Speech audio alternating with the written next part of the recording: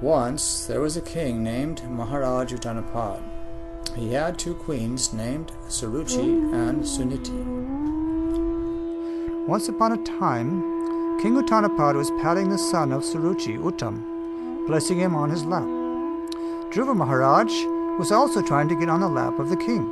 Suruci, his stepmother, became very envious of the child. My dear child, you do not deserve to sit on the throne or the lap of the king, because you did not take your birth from my womb. You are not qualified to sit on your father's lap. If you at all desire to rise to the throne of the king, then you have to undergo severe austerities. First of all, you must satisfy the Supreme Personality of Godhead, Narayana. And then, when you are favored by him, you shall have to take your next birth from my womb. As a snake, when struck by a stick, breathes very heavily, Dhruva Maharaj, having been struck by the strong words of his stepmother, began to breathe very heavily because of great anger. When he saw that his father was silent and did not protest, he immediately left the palace and went to his mother.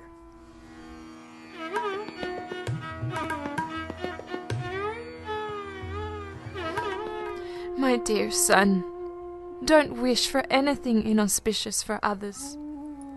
Anyone who inflicts pain upon others suffers himself from that pain. My dear boy, whatever has been spoken by Suruci is so, because the king, your father, does not consider me his wife or even his maidservant. He feels ashamed to accept me. Therefore, it is a fact that you have taken birth from the womb of an unfortunate woman. Whatever has been spoken by Suruci, your stepmother, although very harsh to hear, is factual.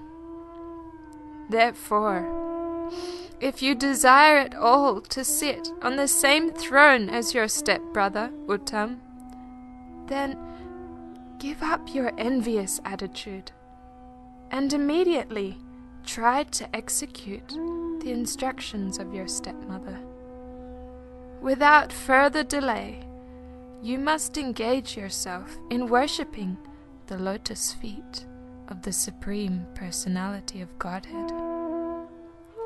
He is so great that simply by worshipping his lotus feet, your great-grandfather, Lord Brahma, acquired the necessary qualifications to create this universe. My dear boy, you should take shelter of the Supreme Lord also, who is very kind to his devotees. As far as I am concerned, I do not find anyone who can mitigate your distress but the Supreme Personality of Godhead, whose eyes are like lotus petals. Therefore, after deliberate consideration, and with intelligence and fixed determination, he left his father's house. The great sage Narada Muni overheard this news, and understanding all the activities of Dhruva Maharaj, he was struck with wonder.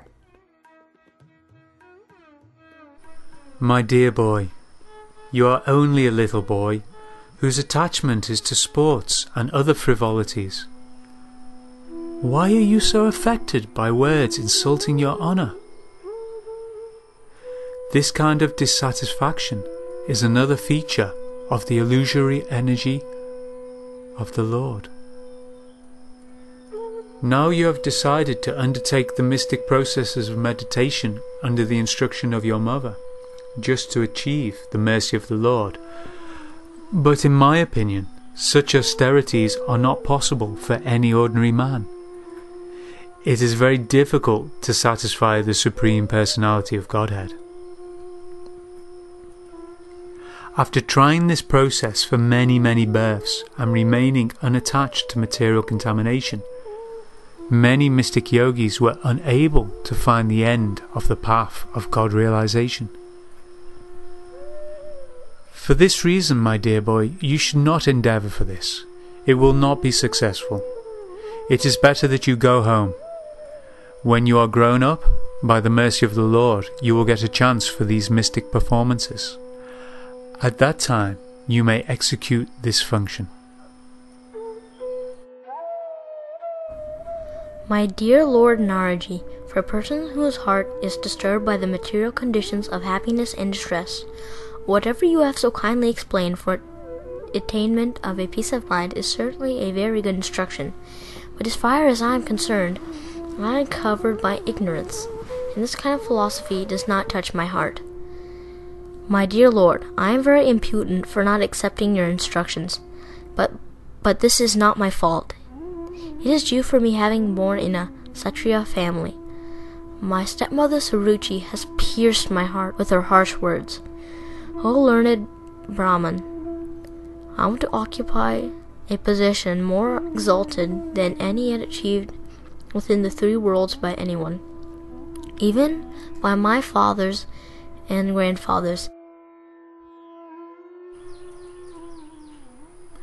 The instruction given by your mother, Suniti, to follow the path of devotional service to the Supreme Personality of Godhead is just suitable for you. You should therefore completely absorb yourself in the devotional service of the Lord.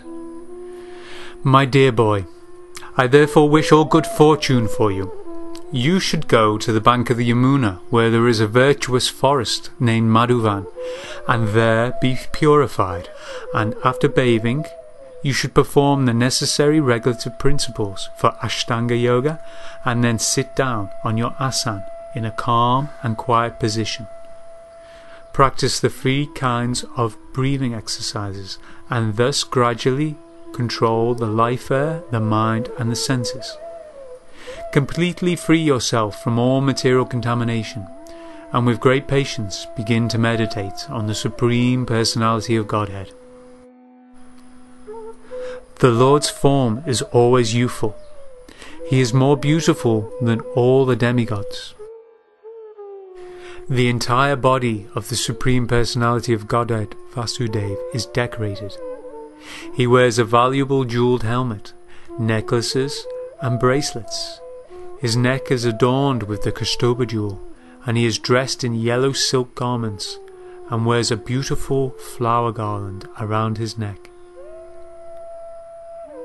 The Lord is decorated with small golden bells around his waist, and his lotus feet are decorated with golden ankle bells. All his bodily features are very attractive and pleasing to the eyes. One who meditates in this way, concentrating his mind upon the always auspicious form of the Lord, is very soon freed from all material contamination, and he does not come down from meditation upon the Lord. Now I shall speak unto you the mantra which is to be chanted with this process of meditation. Om Namo Bhagavate Vasudevaya. This is the 12-syllable mantra for worshipping Lord Krishna. My dear Dhruva, besides chanting the mantra, you should meditate upon the transcendental activities of the Supreme Personality of Godhead in his different incarnations as exhibited by his supreme will and personal potencies. Anyone who thus engages in the devotional service of the Lord seriously and sincerely with his mind, words and body is blessed by the Lord according to his desire. If a devotee desires material religiosity, economic development, sense gratification or liberation from the material world, he is awarded these results. When Dhruva Maharaj, the son of the king, was thus advised by the great sage Narada, he started for Madhuvan, which is always imprinted with the lotus footprints of Lord Krishna, and which is therefore especially auspicious.